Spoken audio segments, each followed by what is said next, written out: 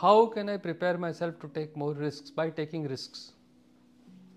By being okay to fall flat on your face, by being okay that people laugh at you, by being okay that people completely ridicule you, by being like a child.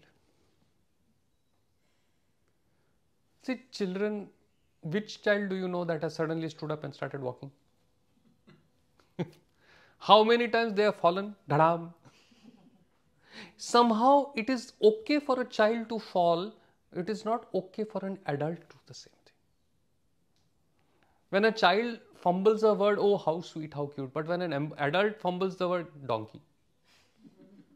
Now you have to be thick-skinned enough to say, you know what, you laugh, I will learn.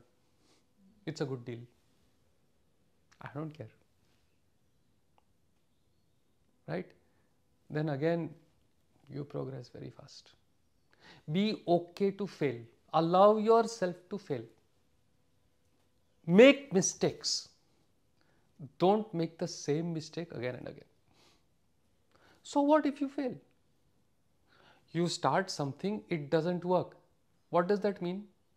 This was not the way to do it. That's all it means. Right? So you start something, it worked, it succeeded, fantastic.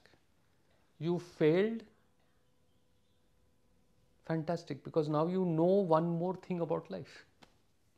This was not the way to do it. Right? Be okay to learn.